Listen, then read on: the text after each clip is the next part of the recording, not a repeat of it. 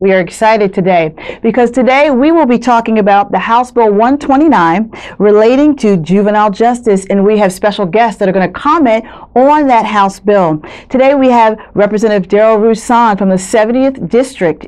He is with us today. We also have the Public Defender, Julie Holt from Tampa, and we have Megan Newcomb, who is the Juvenile Justice Chief at the State Attorney's Office in Tampa. Welcome. Glad to have you all here. All right, we're going to get started with Representative Darryl Rouson. Representative, tell us a little bit about, just give us a quick overview of the bill HB 129 relating to juvenile justice. We know that you are a co-sponsor. Now, we understand you actually didn't draft the bill yourself, but just give us just a little idea of what the bill is all about. Well, the basic tenet of the bill is to create a system where we can have juveniles adjudicated or prosecuted in juvenile court as opposed to adult court, and to set out some statutory standards that are not contained in the statute now for when that's appropriate. Also to allow, and unfortunately it was taken out at the first committee stop in the House, an opportunity for a judge to have a hearing to determine whether or not that case should remain in juvenile court as opposed to going to adult court. In juvenile court, we look at the best interest of the child. In adult court, and it's rehabilitative. In adult court, it's punitive, and it's looking at the best interest of the public. And those are two different standards, and we want to be very careful when we look to prosecute juveniles. Correct. And the specific portion that we're going to talk about today is the reverse waiver portion that did not pass the first subcommittee in the House. In fact, as far as I understand, there's 3 subcommittees this bill is supposed to pass through: the Criminal Justice Subcommittee, the Justice Appropriations Subcommittee, as well as the Judiciary Committee. And so in the Justice Criminal Subcommittee, there was an issue or an amendment made to the reverse waiver, and that's what we want to talk about today. Ms. Holt, can you give me what your opinion is, an idea about this reverse waiver, and do you have any reasons as to why you think it was amended in the first subcommittee in the House? Well, the Senate bill, that is the companion to the House bill, continues to include that particular provision. It is my understanding that Representative Edwards, who is the main sponsor of this bill, was contacted by numerous individuals from the State Attorney's Office and from law enforcement asking for that particular provision to perhaps be deleted.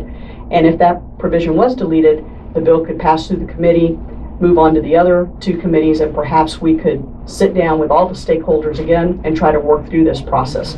As the public defender, as well as the president of the Florida Public Defender Association, I am in favor of either a judicial waiver at the front end in the juvenile court itself, or the reverse waiver applicability once we get to adult court. And there's many reasons to do that, and I'm sure we're going to get into that in a few minutes. But primarily what we're trying to do is point out that across the state of Florida, what has happened is that it appears that as different state attorneys apply the direct file statute right now, what you're seeing is disparity as it relates to children that are similarly placed with similar charges. And although each of those state attorneys are individually elected, the reality of it is that those of us that are in the position to affect policy, what we should do is look for those opportunities that we have to ensure that disparity doesn't occur, that we don't have criminal justice by zip code, and that we find a way to try to implement safeguards in the system in order to avoid, quite often, unintended consequences of bills that have been passed. And I think this is one of those things where, yes, the prosecutor has the discretion. What we're asking for is let the judges be that second set of eyes that looks at, is this the appropriate child with the appropriate case that should in fact belong in the adult system, or should we have the opportunity to return back to the juvenile justice system? It's just having a second set of eyes to look at this situation. And to underscore that point, yes, Representative, even though there are 3 ways a juvenile gets to adult court, 98% of the time they get there through direct file. The other two ways require some objective, independent grand jury indictment or judicial waiver to get the child there. So we want to look at this huge area of discretion and apply some standards to it. I heard someone say that you have to look at the brain of children, of teenagers, when they're committing these offenses. And research shows us that a teenager's brain is like a car with a good accelerator, but with weak brakes. And we have to keep that into consideration. Now, I also understand that from this reverse waiver portion that was taken out of the House bill, there were 4 criteria to decide whether or not the juvenile should be direct filed into adult court. The first criteria was the seriousness of the offense. The second is the extent of the child's participation. The third is the maturity of the child. And the fourth is if the child had any prior offenses. Now, let's go to Ms. Newcomb right now, and let's hear from her. Ms. Newcomb, you're the chief of the State Attorney's Office in Tampa, and what is your opinion about the reverse waiver portion that was taken out of the House bill and is still in the Senate bill? Give us your opinion on that. Thank you, Nina. Thank you for having me. Sure. My opinion on the reverse waiver is that it is an unnecessary change to the law, and I support that it's taken out of the House bill. I want to kind of talk a little bit about, and I'd be interested in hearing Representative Rouson and Ms. Holt's opinions about this.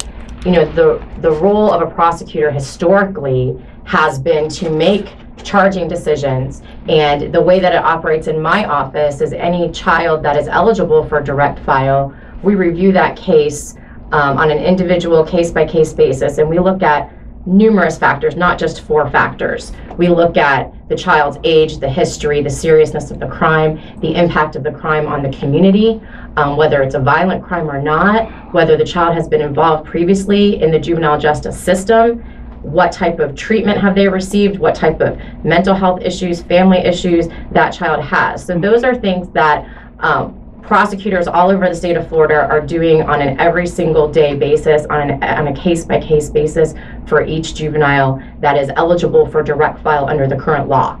So having a waiver procedure for a judge to look at that, in my opinion, a judge is not historically or in our justice system the party that makes charging decisions. Prosecutors are the player that make charging decisions, and we have a duty, an ethical duty, and a statutory duty to seek justice, not just to prosecute everyone that the police arrest or charge, but to seek justice. And part of seeking justice is looking at any defendant, and especially a juvenile, as a whole person, and looking at whether or not keeping that child in the juvenile justice system will serve the child and the community, or whether putting him in the adult system will better serve both the child and the community. So that's the primary reason why the State Attorney's Office in Tampa, the 13th Circuit, is against specifically the reverse waiver provision. So, Ms. Holt, let's hear from you, from Ms. Newcomb's observations and her opinion. She's stating that it is not, it is the State Attorney's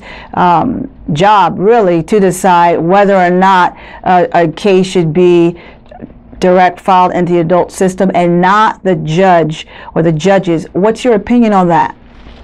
Well, I think a couple of observations. First of all, when the direct file statute was created, in fact, what it did was it impacted a long-standing system that already existed in the juvenile justice system. Judges were given that authority initially to decide should this child be eligible for this direct file into the adult system.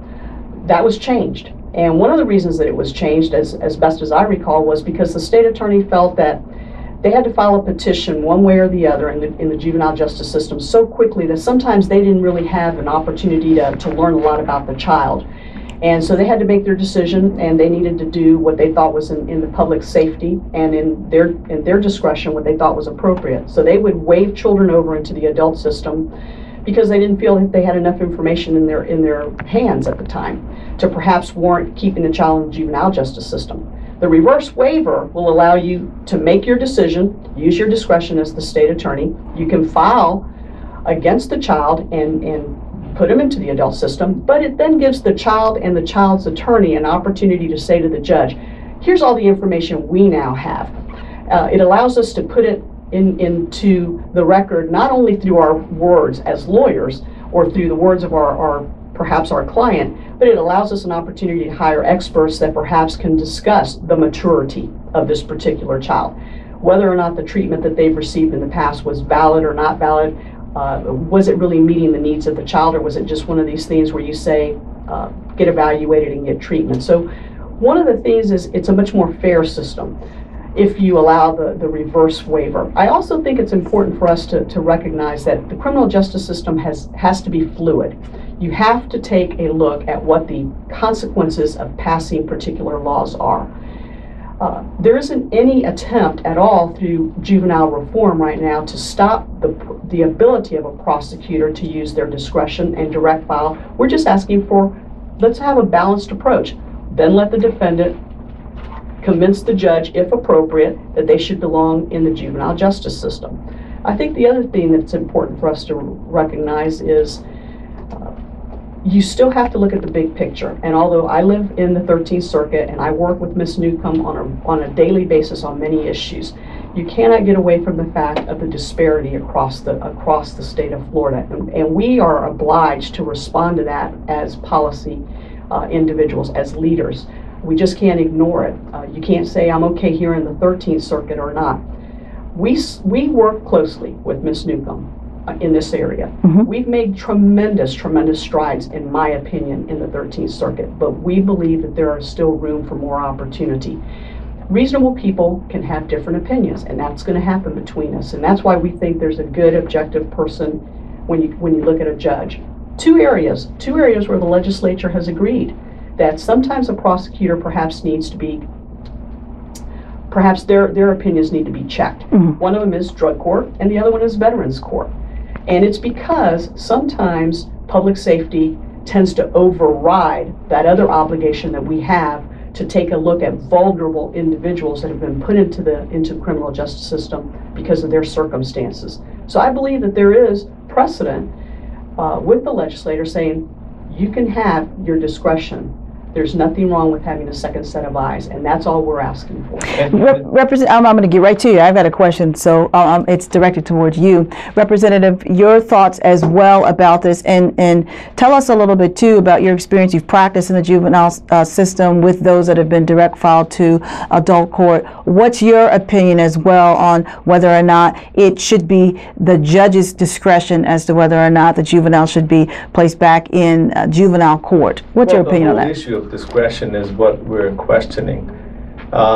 We know that it's the authority, the discretionary power of prosecutors to charge, what to charge based on the facts brought before them and how to prosecute a case. The check and balance on that is the electorate if a prosecutor is not acting appropriately. But why should it be 98% of the time direct file, as opposed to an ideal situation of 1/3 by indictment, 1/3 by judicial waiver, and 1/3 by prosecutorial discretion? What prosecutor wants to lose discretion? Just ask the judges. When the legislature decided that sentencing guidelines should come into play and remove discretion from judges, they didn't like that, and they still don't like that. Families Against Mandatory Minimums are always screaming about mandatory sentences set down by legislature. What this bill seeks to do is, like Public Defender Holt says, bring a little balance to it, bring a little more objectivity to it, a little more clarity in when a person can expect to be in adult court as opposed to juvenile court, and also recognize the level of education, the level of maturity, the level of impulsiveness that sometimes go with juvenile behavior. So I'm in favor of this bill. I wish the reverse waiver had not been taken out, but it's still a long way to go in the legislative process. I'm the ranking Democrat, and I have been for the last 6 years on the Justice Appropriations Committee in the Florida House, so I will get to vote on this bill very shortly, first week of session when we next meet. And then we'll have one more committee, and then we'll get to vote on it again for it on the House. Ms. Ms. Newcomb, okay, so you've had the opportunity to listen to both of the opinions. What is your opinion on the information that you had stated that as a state attorney that you have information to decide various types of different information as to whether or not you feel that the child should be direct filed in adult court? Do you feel as though you have sufficient enough information to make that decision? And what are your responses to the opinions that have just been stated? Yes, I would like to respond to a few things. Sure. Do I feel that as a prosecutor, I always have enough information to make a filing decision? No. You have to make decisions with the information that you have and use the best information that you have at the time. A couple of things that Ms. Holt said that I want to address. Talking about treating kids or defendants the same throughout the state. You know, my question is, with the reverse waiver, you're basically taking a decision away from a prosecutor and giving it to a judge. We have, I think, 20 elected state attorneys in the state, and we have hundreds of circuit court judges in the state. So in my view of this reverse waiver, it's not going to result in more uniformity of kids being treated the same. It's probably going to result in similar kids being treated differently, even within the same circuit. In Hillsborough County, we have, gosh, what, 9, 10, 11, 12 circuit court judges. If you bring the same case in front of those judges, you're going to get several different decisions.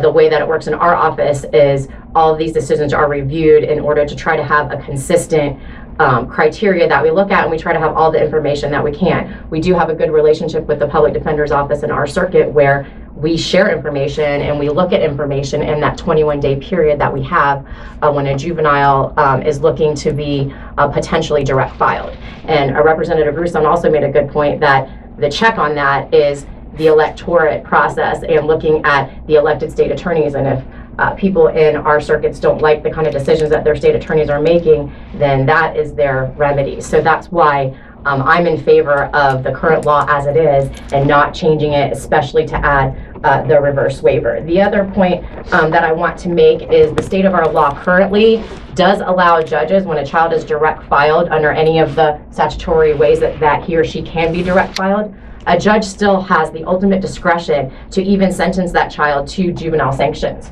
So let's take a kid that's direct filed and he goes into adult court, and the judge, after the child is found guilty, either by a plea or by a trial, the judge can impose juvenile sanctions, the same types of sanctions that a judge in juvenile court can impose. So the way that the law is currently, without any changes, if a judge finds, based upon information from the facts of the case itself, or from information from the defense attorney at a sentencing hearing, that juvenile sanctions are appropriate for that particular kid, that is still a perfectly legal sentence to impose on the child. So that's another reason why it's my position that the law, the way it is currently, is acceptable and should not be changed. And if I could make just one other point. Sure, go ahead.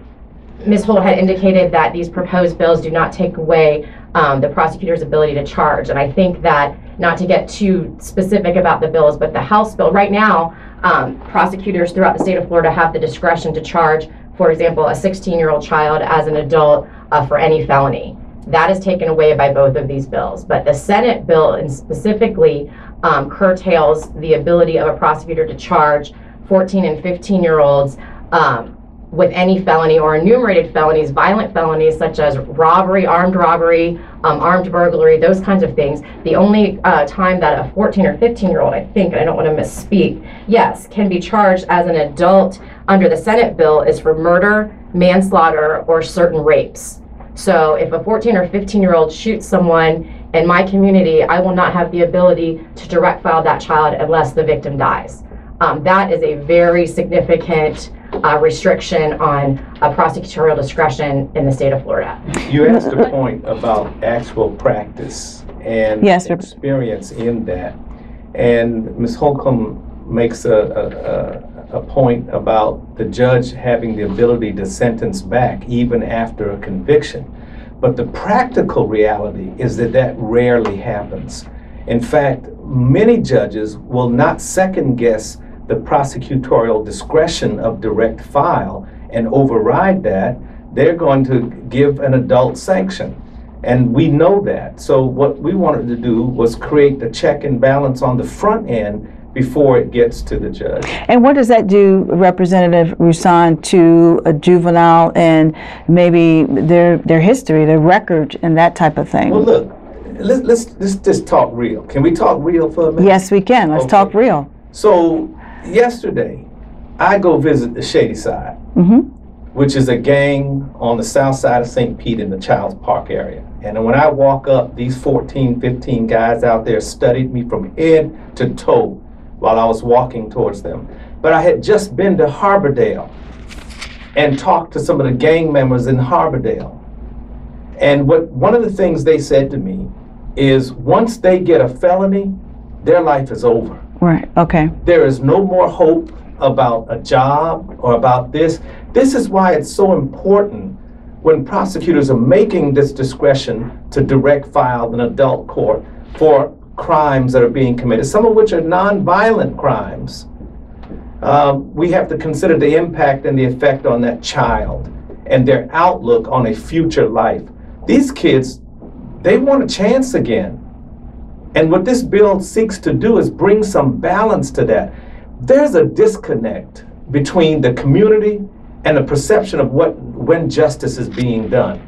Now, the elephant in the room that we haven't talked about, but I'm going to mention it, I don't know that there's ever been an African-American state attorney in the history of the state of Florida. I know that there hasn't been in the Sixth Circuit, probably hasn't been in the 13th Circuit. And there are people who perceive that direct file is more disproportionate to African-American and Hispanic males than it is to their white counterparts. Ms. Holt, talk a little bit about the disparity, and Ms. Newcomb had talked about the disparity, and actually it would be more disparity if you allow the judges to participate or make that discretion in terms of direct filing a juvenile. But talk a little bit about the disparity and also what you think the implications are on a juvenile that's direct filed in adult court and also their success in life. Well, you're bringing up a great question, Ms. Hayden, because here's the reality. With a reverse waiver hearing, what that means is the state attorney is going to put on their evidence in their case. The defense is going to do the same on behalf of the child. That means that there's an official court record. The decisions that are made by the judge will become a part of any appellate record for the future. As lawyers, we'll be creating a new body of law, which means that disparity will in fact be better checked. Because once you have judicial decisions being made on the record and case law being created as a result of that, you start getting parameters for what the courts are saying is appropriate in terms of the child, in terms of the case, and in terms of what a judge might be doing. So I would suggest that it enhances the opportunities to reduce disparity, just the opposite of what Ms. Megan seems to feel. Now, under the judicial waiver part that was occurring in the 1980s, you still were creating a body of law, but life has changed. What we now have with brain science and with all types of experts that are available to us because of the substantial amount of litigation that has gone on in this juvenile area where juveniles have been treated as adults is outstanding. So you're going to see a lot better body of law created, and I think it will have a positive impact in reducing the disparity. The other thing that is important for us to recognize is exactly what Representative Rouson says. Once someone makes a decision, and that's the prosecutor, makes a decision to place someone in the adult system, there's a subliminal message being sent to the adult judge, the adult court judge, and that is that this is a bad person. And frankly, sometimes it's a first-time offender. Sometimes it's for nonviolent offenses.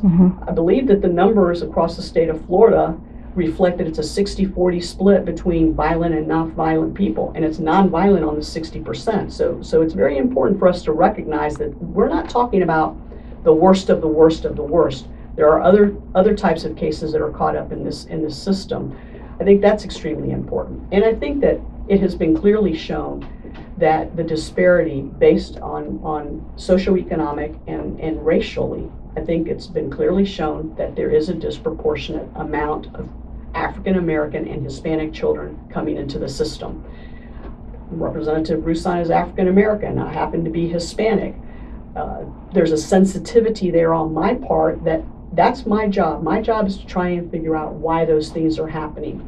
And I may have, and again, I know we're not trying to get into details of the bill in tremendous amount, but there's a substantial number of enumerated offenses, more than 3, where 14 and 15-year-olds can be direct filed. One of them is may. What we're talking about is there isn't any more of this you shall. I find it interesting that the legislature is, if you think about it, and the public defenders are in favor of this, the legislature's not going to mandate that you shall direct file against someone. Frankly, there's going to be broader discretion for the state attorneys. The list is changing a little bit in terms of what types of offenses. What we're saying is, clearly we have a substantial number of years and a lot of statistics. Juvenile reform is appropriate now because of all the unintended consequences. And let's be honest, if you take a look at what the electorate does or does not do, when it comes to the state attorney and public defender types of races, we are at the bottom. We are at the bottom of any type of ballot that exists. And it has been clearly shown that the lower in the ballot that you go, the less that the electorate is voting in those races. And we don't have contested elections for a year or 2 years like the presidency, where you get to really know people. Juvenile direct file, it doesn't sound like a lot when you say, oh, there were 300 kids that were juvenile direct filed into the adult system. That doesn't sound like a lot to the electorate, but it is a lot in the criminal justice system. It is a lot of kids, and we know that we're losing them. It impacts their ability to work, their ability to get scholarships, their ability to go to colleges, their ability to go into the military. Those are all important things. We cannot lose a generation of children in any way because we've made this decision. And discretion is a wonderful thing, but checks and balances are a part of what we've always intended in the criminal justice system. So again, a second set of eyes looking at something can never be bad, in my opinion. Okay, so nothing is construed that we're attacking the professionalism or the lack thereof on the part of Ms. Megan Newcomb or the good prosecutors and judges who work hard in this system every day of the week to seek justice, and I hope you. Thank you. It's Megan Newcomb. Newcomb. It's okay, Representative. Thank you. It's okay. And I appreciate that. And I don't take your comments or Ms. Holt's comments to criticize me personally or my office. Certainly, one of the factors that my office does not consider when making a decision is the race of the juvenile defendant or the race of the victim or of any of the witnesses. So I didn't expect that you all were. Hopefully that you weren't criticizing our professionalism. I do want to say that I do agree that there needs to be juvenile justice reform. I think we all can agree on that. I think we can agree that children are different. Children who commit crimes are different from adults who commit crimes. What my concern with this bill is I think you have a solution looking for a problem. I don't necessarily see the correlation between juvenile justice reform and direct filing of juveniles throughout the state of Florida as being the problem. What I would like to see is a analysis and examination of the juvenile justice system as it exists today. We're talking about things like when juveniles are arrested, they can only be detained in detention for 21 days, and then they're released unless they're direct filed. So that's a concern that I have as a prosecutor when Ms. Holt talks about us having a time crunch as to make a decision to direct file a child. Part of my decision-making process is, am I going to put a juvenile back on the street who continues to commit crimes over and over and over again every 21, 31 days? And some of these kids are being used, frankly, by adult criminals to carry their guns and to commit their crimes because they know that the juvenile justice system as it currently is not effective in rehabilitating a lot of these kids. And these kids will come in and do their 21 days and go right back out and commit another crime because that's the atmosphere that they're living in. So sometimes direct filing them is actually stopping them from committing additional felonies that could put them in prison a lot sooner than they should be. So I agree that the juvenile justice system certainly needs to be reformed, and I would really welcome a close look at the Department of Juvenile Justice and their commitment programs that are good, but they could be longer, they could be more effective, they could be utilized better. This whole 21-day rule is very difficult for us to operate under. One of the differences between the House and the Senate bill is the House bill allows for blended sentences for the judges, which I think is an excellent idea. So that's my position regarding juvenile justice reform. Okay, very good. So Representative, one last question for you. As you are up there in Tallahassee and seeing this bill go through the process, what next in terms of, just very quickly, what next in terms of, is there a possibility to get the reverse waiver portion back in the House bill? And just very quickly, how do you see that happening if that should happen? The first thing I want to say is the next thing that should happen is we need to equitably fund public defenders' offices, and we need to pay our state attorneys and public defenders more money. Please, Governor, help us find that in the budget. I don't think anyone will object to that, Representative Rouson. What should happen? Probation officers too. And probation officers, the whole, yes, what should criminal happen justice after system. That is, it's never over till it's over. Just because the amendment was made on the bill in this committee doesn't mean it's dead forever. Things find a way of resurrecting themselves in the procedural process of the House and the Senate and in conference, when sometimes bills pass out a little differently, and then we have to confer and pull together and make it one bill at the end of the day. So I'm not discouraged by it coming out. It's still moving in the Senate with it in it. And frankly, the Senate bill could come over to the House and be laid down in place of the House bill at some point during session. So there's still an opportunity. Okay, excellent. We are so glad to have our guest here who just did an excellent job informing us and informing all of those in the community, the Tampa Bay area, and actually all around the state of Florida about HB 129 as well as SB 0314. Thank you so much for being with us today, and maybe we'll have a wrap up to this in the future when we see how everything has turned out. And God bless, and we hope to see you as our viewers again on Florida You Judge as we continue to talk about the important issues that concern us today. Thank you very much, and see you soon. This is your host, Nina Hayton, on Florida You Judge.